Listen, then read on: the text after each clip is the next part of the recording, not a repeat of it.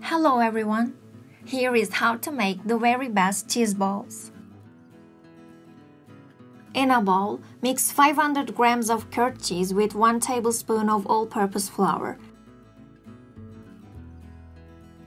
1 tablespoon of black seeds, 1 tablespoon of vegetable oil, some chopped fresh parsley,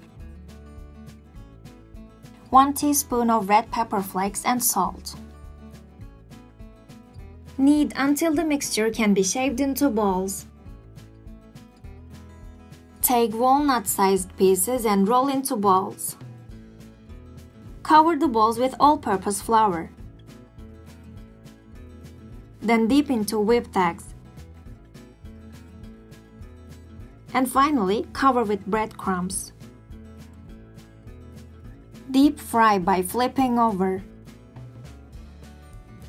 Serve the cheese balls immediately. Hope you enjoy! If you enjoyed the video, don't forget to hit the like button and subscribe to our channel. Please comment below for further questions. Thanks for watching!